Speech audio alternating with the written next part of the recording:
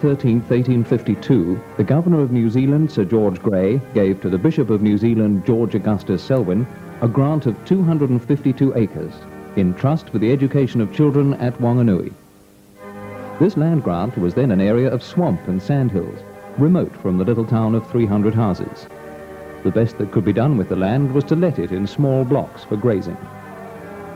It was from the meagre rents that funds were accumulated to start a school. In 1854, the first buildings were completed and built.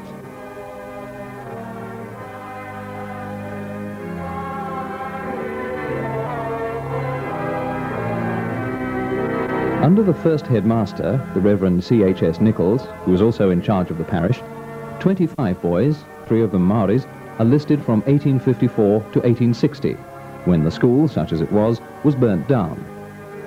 5 years after the fire, in 1865, it reopened as an endowed school. Over the years, the school's reputation and numbers grew steadily, and during the second term of 1911, it moved from its Victoria Avenue site to its present location. The Wanganui Collegiate School aims to give a broad education based on the spiritual principles and values of the Christian faith. In its curriculum and through its teaching, every effort is made to foster and encourage the academic, cultural and physical growth and development of each boy. It seeks to send boys out into the wider community aware of its needs and problems, eager to use their abilities and willing to make a growing and positive contribution to society. The school is governed by a board of trustees, appointed by the Diocesan Trust Board of the Anglican Diocese of Wellington. The chairman of the board is Mr. S.W. Dobbin. In recent years, 2 of the most important events at the school have been the decision, after careful investigation, to remain independent. Secondly, the appointment of Mr. Ian McKinnon as headmaster. The decision not to apply to integrate with the state system was one that was not reached lightly. Suffice to say that surrender of independence was felt too high a price to pay for the obvious economic advantages. This decision brings with it the obligation of the Wanganui Collegiate School family to support the school. What we all desire is a school strongly rooted in the traditions of the past, but conscious of the needs of the future. For Wanganui Collegiate School to remain independent, it must remain financially independent.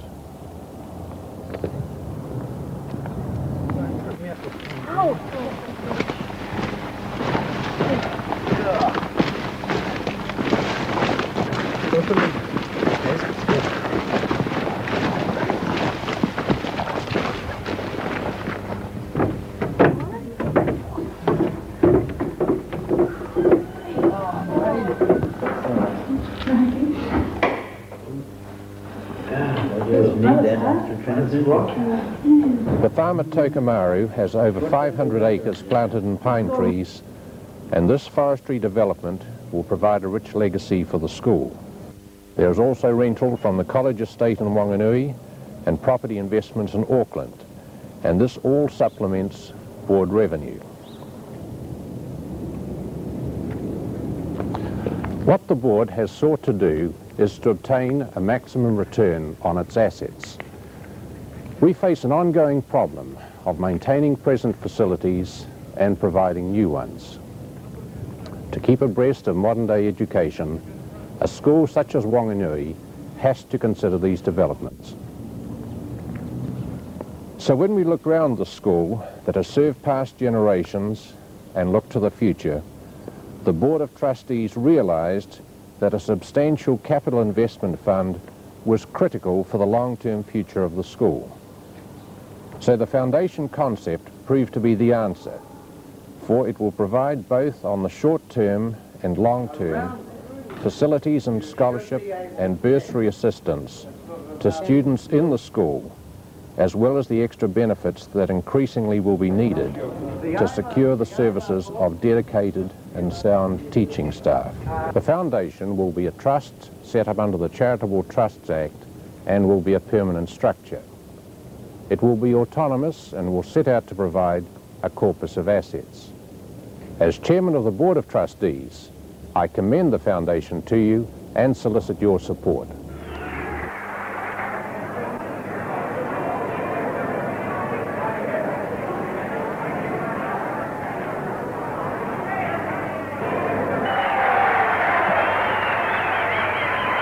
The apparently limitless energy of boys at Wanganui Collegiate School is applied to various sports such as football, hockey and soccer.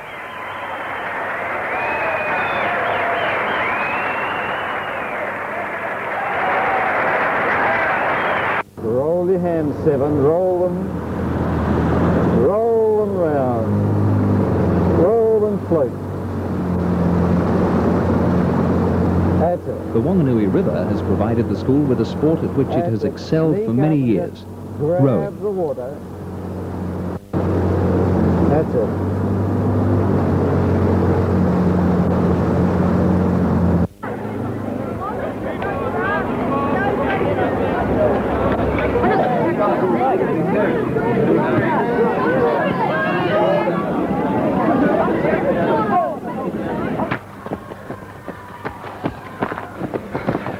In the area of competitive sport, there's a growing number of schools now involving themselves in the Round the Lake Relay, which is hosted annually by the Collegiate School Cross Country Club.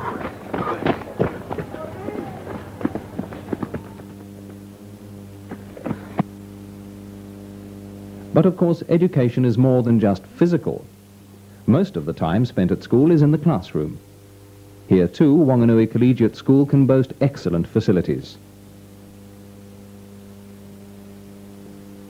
And in keeping with the development of modern teaching aids, computer equipment is being used to best advantage. Music has always been a fundamental part of Wanganui Collegiate life.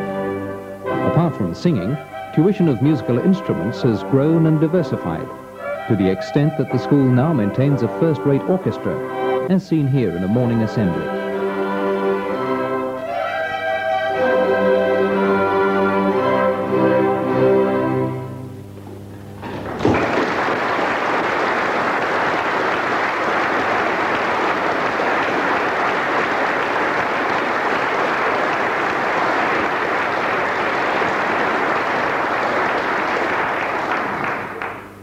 Here in Big School, boys are rehearsing for a musical evening.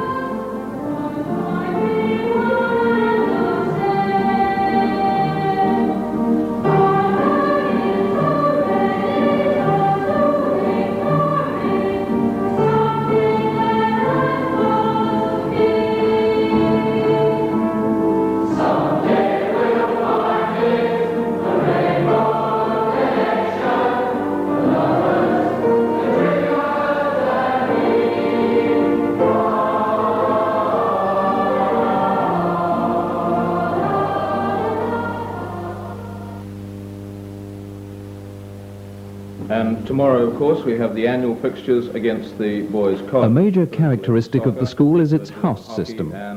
The senior housemaster involves himself in the day-to-day activities of those in his house. Prospects are for the first 15 game tomorrow. Accommodation for boarders is available in houses which are among the best to be found in New Zealand.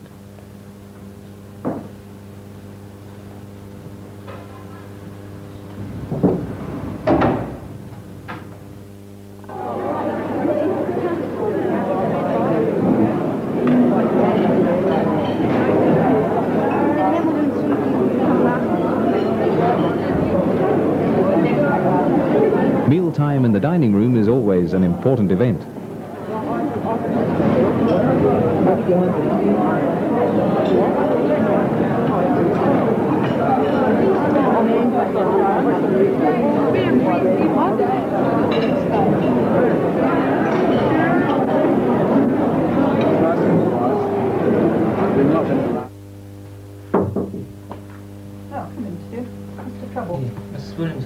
The matron at one of the houses renders some first aid to one of the boarders.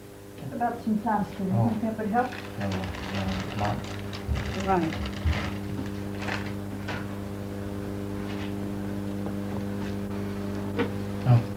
Somebody else hit me with a stick. And tomorrow I'll have another look. Today, after more than 125 years service to the country, Wanganui Collegiate School stands at a crossroads. I can assure you that it still holds fast to its basic philosophy, a broad education based on firm Christian principles so that each boy may realize to the full his intellectual, physical, and spiritual potential and eventually take his place in a community aware of its needs and eager to make a contribution to its welfare. But that being so, it is also aware that it must not take its future for granted simply because of a distinguished past. The school was founded in 1854 following a land grant by the then Governor, Governor Grey, to the Bishop of New Zealand, Bishop Selwyn, both names well known to us at the school.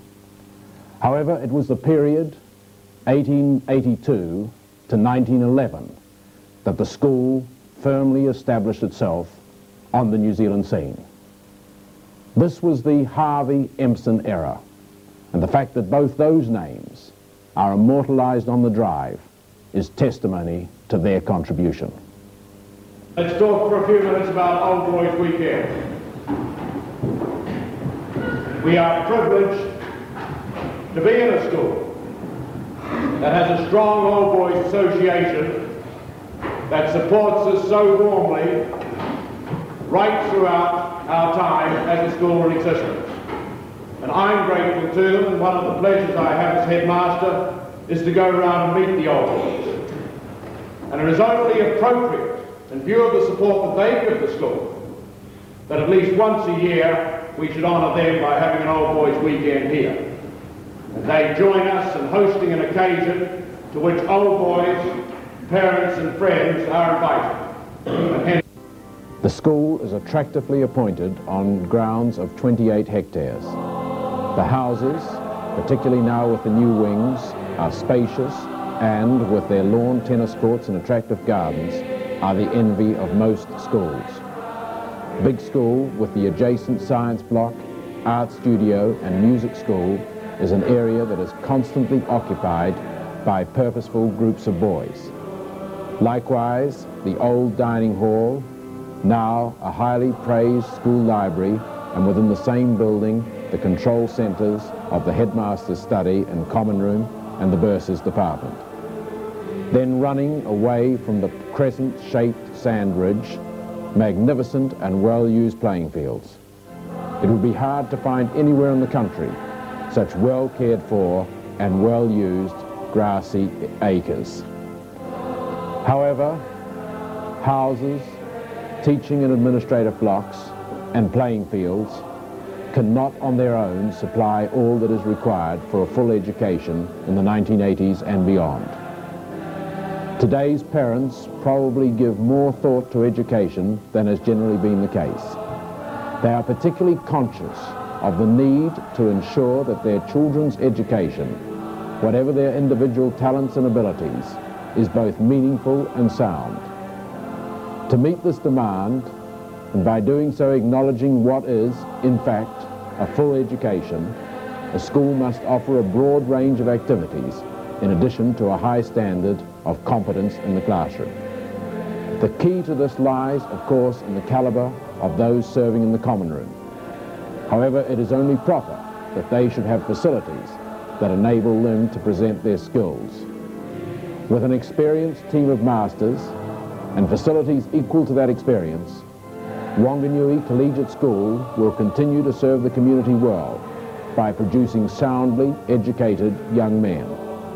It will also meet the demand of the parent of the 1980s and beyond, and hence as a school, it will continue to attract boys in spite of threatening external forces, such as the falling roll which lies ahead.